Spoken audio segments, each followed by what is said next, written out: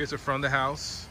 See, it's raining, so it's not very beautiful outside, but it's a very nice neighborhood, as you can see.